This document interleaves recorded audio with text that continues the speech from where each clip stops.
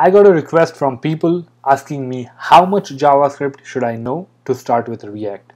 This video is for you guys.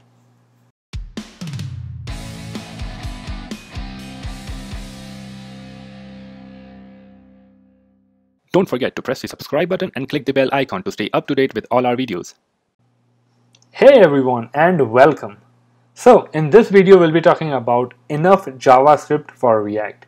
How much you need when you are learning React, or it could be even for Angular or Vue. So on the left side you'll see these are some of my picks, the things which I thought might be helpful when you are learning React, and even it helped me when I was starting it. I started in a reverse way. I started learning React and then had to go back to JavaScript to learn or think why things are happening in React. So I know I have jumped between both things back and forth in a reverse way. So now I know which things are helpful and why they are helpful. And this is based on a wonderful article by Robin Weiruch. So stay tuned and I hope you like it. I'll see you in just a bit. Okay, so the class-based and functional components. So if you are not using React hooks, you'll be having two types of returning a component. Component is anything which is a chunk of HTML. So if you see here, you have HTML, which you are returning it, right? So this is a class-based component.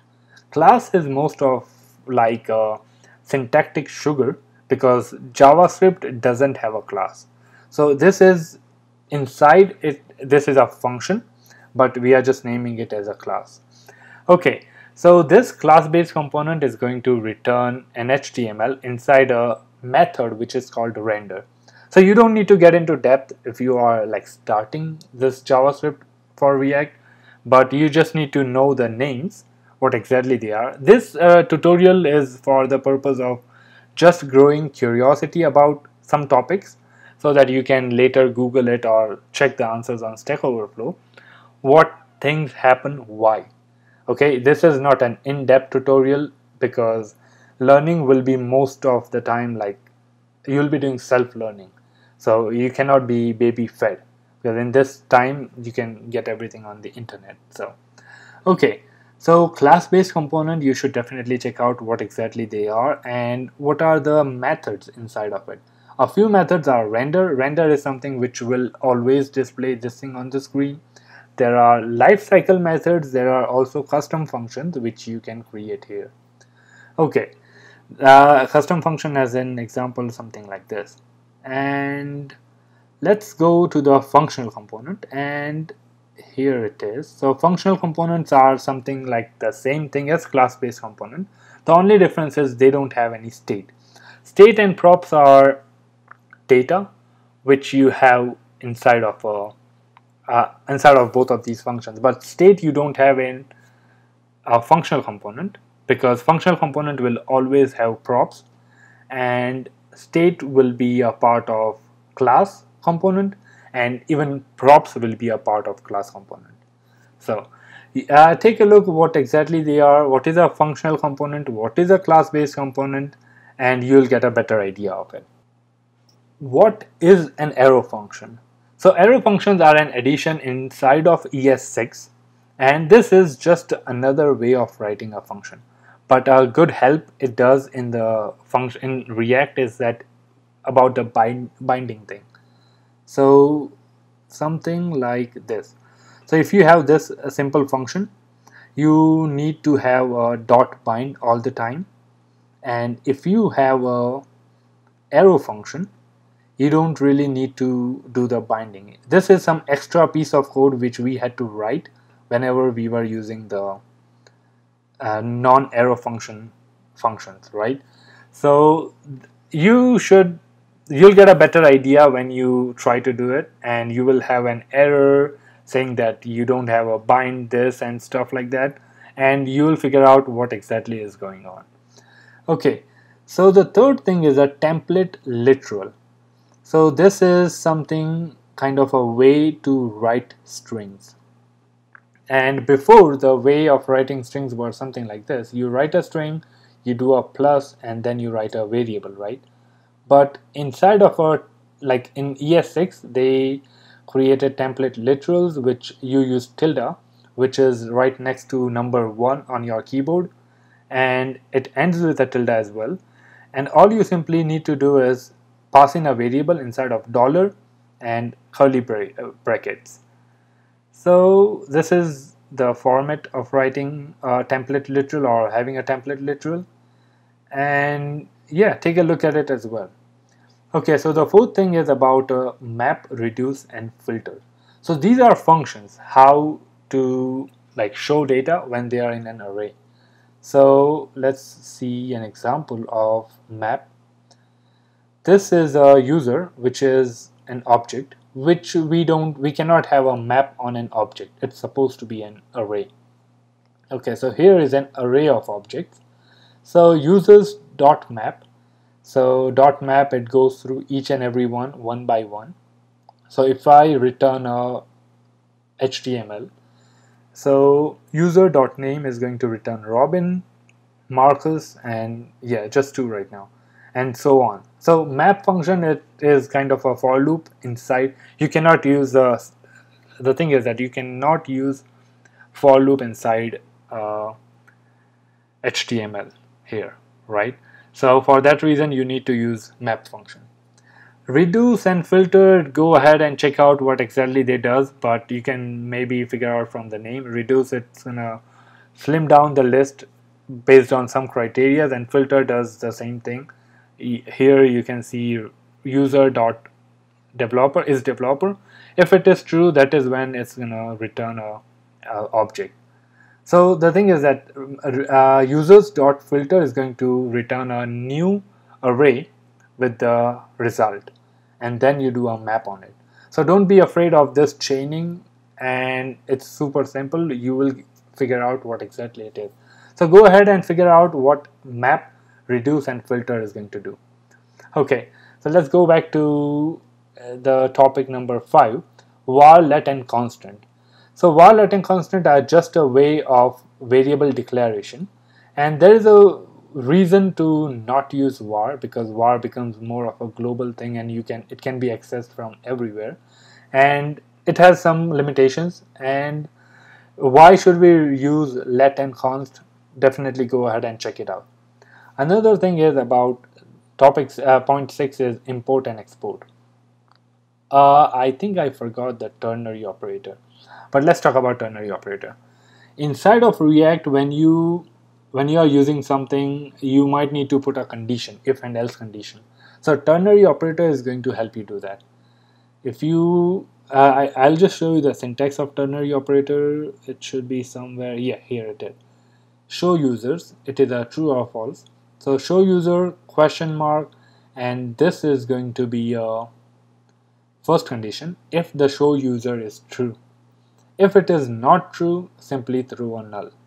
Or you can even handle it in a different way, saying something like no user found or something like that. But this is a ternary operator. Ternary operator has this syntax, question mark. There should be a syntax somewhere.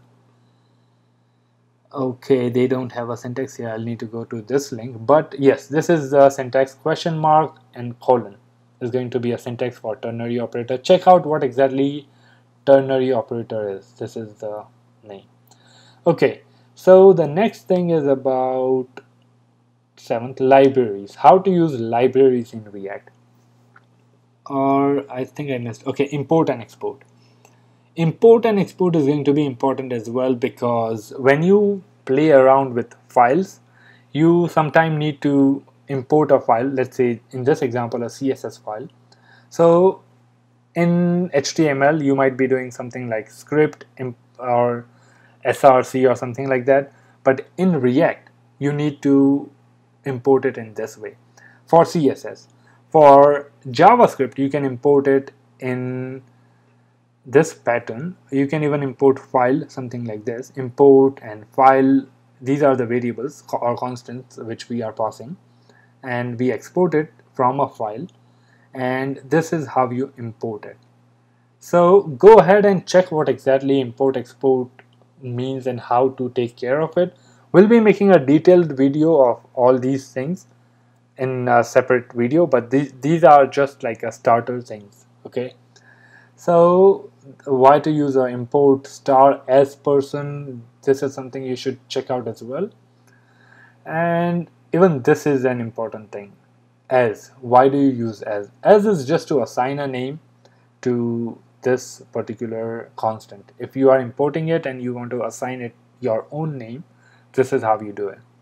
But yeah, you right now it might be overwhelming for you to understand why it's happening, but once you start a project, you'll get to know what exactly this is. Okay, libraries in React. You will be importing a lot of libraries. You'll be using a lot of libraries which you find on npm that might be helpful to you. So you should know how to import libraries. One example this guy Robin has here is Axios. So this is a fetch thing. Like, how do you fetch something built in by ES6 and you can directly use it out of the box. But if you want to use Axios, you need to import first. First of all, you might have to do you will have to do npm install Axios or yarn, whatever you are using, and you'll have to import it, and then you can call it saying that import Axios from Axios, and this is how you use it. Import axios.get your API, and then you'll get your response here. If you guys don't know what this .set state is, this is just a function which is assigning or manipulating the result. So this is not even, in a technical term, it's not even manipulating. It is kind of reassigning it, because states are immutable. You cannot change a state. You can replace it. Change, I mean, like, you cannot modify it. You are supposed to replace it, the whole thing. Okay, next thing is about async and await. This is a way to handle promises in React, and definitely go ahead and check out what is async await. It is extremely simple. If you have any questions about it, definitely let me know in the comment section. I'll show you what exactly and how to fix it. Okay, destructuring in React. This would be an important part for us when we are using props and states. So you will have to destructure. You might see this in a code somewhere, that this is a non-destructured code. List is equal to state.list. So if these two things match, you can write it in this way. Constant curly bracket list is equal to state. You don't need to write it twice. So this is what exactly it means. And also when you are using props in React, this is how you destructure it. So this is just a good way of writing things. You can definitely write props.greetings. There's nothing wrong in it, but this is just a good way to write. Okay, spread operator. So spread operator is something from JavaScript as well, which is, it's not specific to React. So okay, where is our spread operator? Here. This 3 dot is going to be as a spread operator. It means that it's a spread operator. So this kind of is useful when you're using array or objects. Definitely go ahead and check it out what exactly a spread operator is. It will be super helpful to you when you're using React.